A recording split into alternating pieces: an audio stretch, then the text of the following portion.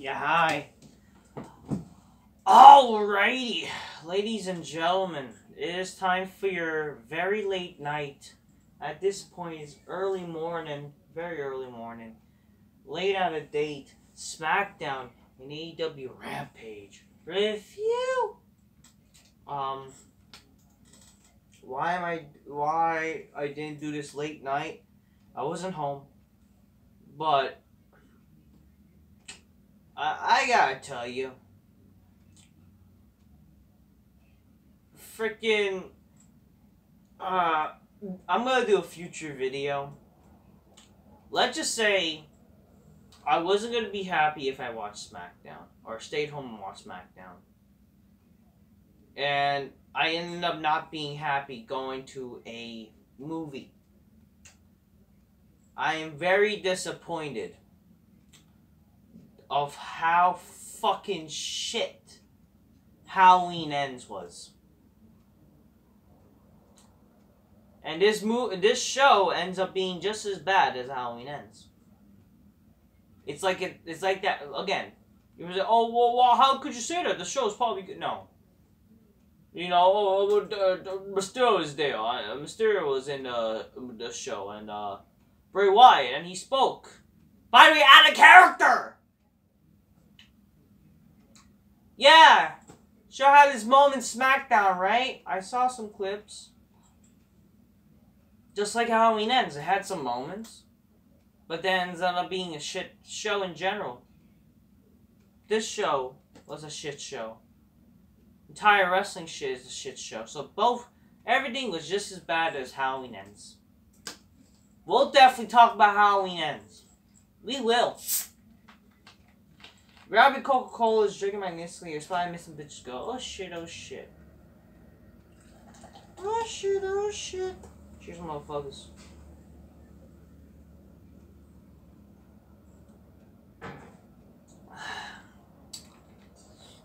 I am tired. I also ended up coming home late. So it's not just because of the movie. Like, I did saw the movie, like, early. But then, like, I was very disappointed by that. But then I was, like, also, like, a cousin lived nearby the movie theater show. Like, I visited them. Cousin's birthday was coming up. A little cousin, very nice little cousin, very nice boy cousin. You know, loved the kid. You know, gave a birthday gift and sent them staying there for, you know, a few hours. So, and I missed SmackDown. And honestly, that's way better to do than just watching either of these shit shows, okay? I mean, I could have watched the show. But it's just like, honestly, it's like, no need. Because how fucking shit wrestling is. I remember, like, last year around this time, freaking... It was, like, last year, like, around this time, really. Like, it was, like, what? It was, like, that... I think something with, you know, Brock Lesnar, Roman, and... Also, they had Edge on the show. It was, like, after freaking Edge at challenging Rollins, like, the Helms. It was, like, build of the Crown Jewel, and that was, like, way better. Everything is just whatever. Anyways, we'll just move on. Alright, let's start with SmackDown. So SmackDown started off with a scene of an accident in the parking lot involving Karrion Kross and Scarlett. Why was there an accident? No one fucking knows. But then Drew McIntyre comes out of nowhere and attacks Kross. Officials hold him back. Well, this is fine. What's the reason? How did the accident start? Maybe they'll explain, but it's just like, whatever. You know what I mean? Backstage, you see Sami Zayn and Solo Sikoa are talking with Jey Uso. But then Jey Uso interrupts. Sami asks Jey to accompany him and doesn't want last week to happen again. Sami phone rings and it's Roman.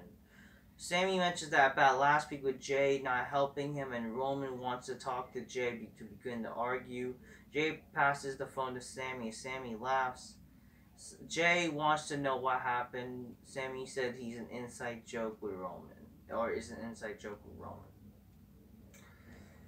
Then eventually, this leads to Sami Zayn defeating Kofi Kingston in a roll-up with the help of Jey Uso. And apparently the match was 15 minutes long. Really?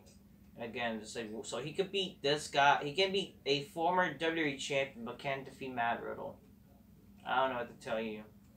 This is the battle of the goofy people, anyways. I mean, I like Sami Zayn though, but hey, it is what it is. Backstage, Triple H is talking to a few police officers, but they see Rey Mysterio approaches him. Rey Mysterio says that he reached a breaking point where he's been going on with his son. Says he won't fight his son, and not even when he's at his worst. Rey says he still sees his little boy who sat in his lap and fell asleep on his shoulders.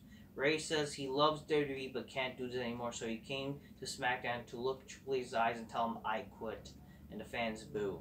He asks Rey to go to him and talk for 5 minutes to see if they can come up with something else. You see, finally, they're doing something where, in terms like, this should be heartbreaking to Rey, that he should not be able to want to fight his son. This is the story there, so I like this. I think this is what Vince Russo has pitched in his Raw reviews with Dr. Chris. I thought this is genius. But it's like, I think they're probably taking his ideas. And again, like, because they don't really know what to do. Like, you know, they have to rely on Vince Russo when he's not there, but whatever. Roxanne Perez picks Raquel Rodriguez for the opponent of Cora Jade on NXT, and then Damage Control walks up, and they're angry that Perez didn't choose her. Why? I don't know. And then fucking, like, who gives a shit about this? Whatever. So yeah, the Roxanne Perez person from NXT's on. Like, I don't give a fuck. Braun Strowman defeats two jobbers, and after the match, MVP and Almas confront Strowman. MVP says he is not the monster of all monsters. He says Braun looks normal standing to Almas. MVP advises Braun to not get too comfortable because monsters hang in the shadows. So they're doing the Braun Strowman Almas match. I guess because, you know, they're both doing handicap matches. That's why they're feuding, and yeah, because they're big. Like it or not, this is a match you could have done as a spectacle for WrestleMania. They're doing this now. I don't know when or why. What are they doing? Crown Jewel? I mean, whatever. I mean, it is what it is. Backstage, Sami Zayn brags about winning his match. Juicer says, "You're welcome." And Zayn says he did that on his own and with a little help from Jay. Jay asked Solo if he saw it. Solo didn't, but he was watching Sami because he can learn a lot from him. Sami agrees and says now Solo will follow in his footsteps. It's just like, you know, kind of like, wow, that's dumb. LA Knight defeated Mansoor. And it said, "Let me talk to you." And he insults the fan, says, "I don't need a bunch of insults." He actually said that? Yo, that's actually fucking funny. Wow, that's actually funny. Wow, he actually fucking... Wow, that's... Because, let's be honest, a lot of fucking fans are incels because they're fucking fat neckbeard and mongoloids. Or some of them, I mean, they might be unlucky, but it's like, I'm sorry. It was cursed from the start, guys. Especially if you fucking watch fucking wrestling. Wrestling is fucking nowadays a fucking death sentence. Like, you never gonna get any... He puts every superstar on notice and says they can all get their tickets punched. Why? Because whose game it is LA Knight's game. Yeah, I like it. I like it. I like how they did this. You know, the match wasn't too long. It's just a darn shame that, like, still this Mansoor guy is fucking still gay. And you're almost going back to Crown Jewel. You're gonna fucking legit get the guy killed. Like, fuck. Damage Control defeats Raquel Rodriguez, Shitsy, I should say, and Roxanne Perez, no one cares. We get another video of the Viking Rage with a voice of a woman, and it's probably Sarah Logan, apparently. That's what people are saying. Legado de Fatisma defeated Shit Row, which I'm surprised they did this match already. Shouldn't they build to this? But whatever. Backstage, Sonya Dykefield says Liv Morgan has been given opportunity, but she keeps failing. Dykefield says Liv doesn't have it. And she's nothing but whiny, and then Liv Morgan suddenly attacks her. I mean, why does she hate Liv Morgan? Whatever, but then they brawl, and then Liv Morgan does this big, you know, dive through the table like she always been doing recently. I guess there's time you should he's a very extreme wrestler or whatever. Liv Morgan looked hot. I mean, Sonny Dykeville is fucking hot dyke. I would say I'll give this a pass because they're hot. That's it, you know? That's all that matters. Apparently, Karrion Kross is injured, and there's supposed to be a fatal four-way match for the IC title number one contenders match. But then he gets replaced by Rey Mysterio, which I guess that was like kind of the cool thing they build towards to. And, you know, at least he replaced him. And Rey Mysterio defeated Ricochet, Sheamus, and Solo Sikoa to become the number one contenders for the IC title. Yeah, Sheamus goes for a Clover submission, but then, I don't know, Imperium gets in a brawl or whatever. Oh yeah, he makes the save Brawling Brutes. And the Bloodline members fight away, and then Ray pins Ricochet, which I'm happy, because who the fuck gives a shit about Ricochet? And it's going to be Gunther versus Rey Mysterio down the line, which I actually don't mind. I like it. Okay, this is gay. This is emotional. Makes you remember there's a person behind the character. Yeah, fucking people saying that this is emotional. So in the main event segment, you had Bray Wyatt. He has a new theme song. I'm sorry, the theme song is like weird. I don't know. Maybe it'll make, but it's like this theme song gotta make sense, man. Or it's gotta sound something. Why not have something similar to the fucking old theme? Like, why is this some new fucking not cool, understandable bullshit? Can you have like maybe a guy like Jim Johnson or something fucking back? Like, why is this some stupid weird gay metal crap or whatever?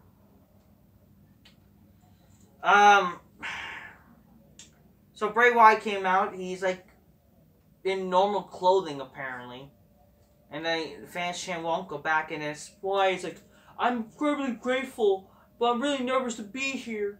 I never thought this would happen." And this is just me, a version of me that you guys never got to see it. That was never introduced to the fans. Just being me and Jenny for the first time. It's like. What are you like not acting like this is the character? Like, unless this is like him being a human side. Apparently people say he's breaking character. And it's like, really? You're not. I'm sorry. No matter if it's, I don't give a fuck that, you know, this guy is happy to be here or whatever. Don't get me wrong, I like Wyatt. Or I like the person. I think the guy is talented. You should not fucking have somebody break character. That's like The Undertaker coming back and breaking character for no reason. And it's like, I'm gonna break character, but then we're gonna lead to something where I'm being haunted by myself. What sense does that make? I'm sorry. That does not make any fucking sense. And don't give me this shit, this is part of the character. How is this part of the character? It's like, this is me, guys. I'm breaking the fourth wall. He's basically breaking the fourth wall. It was never included in his character, he's breaking the fourth wall. Like, this is me, guys. I'm genuinely happy that I love the fans. How does that make any... I don't fucking know. Whatever. I mean, I like Wyatt, but come on, this is stupid. This is like... Imagine if The Undertaker does. This just goes to show how everybody's soft now, you know? Whatever. You know, I just want to share how this past year of my life, I lost two of the, I understand.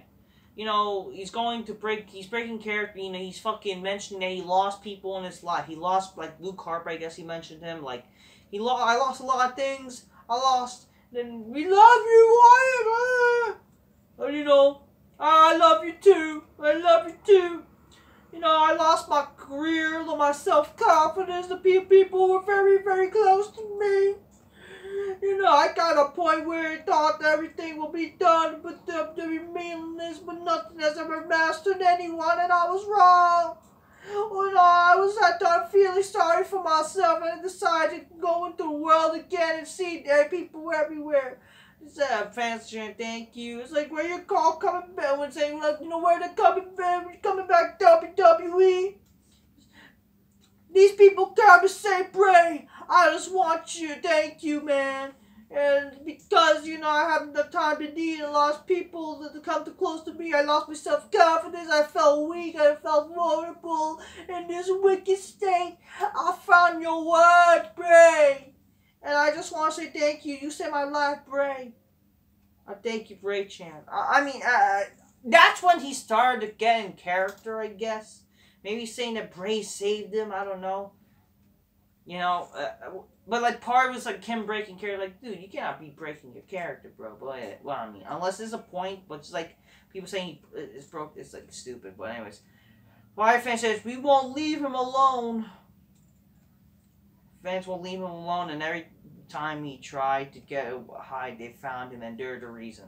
But then the Wyatt Mont logo suddenly appears on it. Apparently, that's what the Wyatt face mag and the story voice from tells Wyatt to come with him.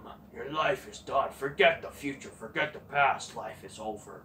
The character says, you have no idea what you're dealing with. Oh, but you will.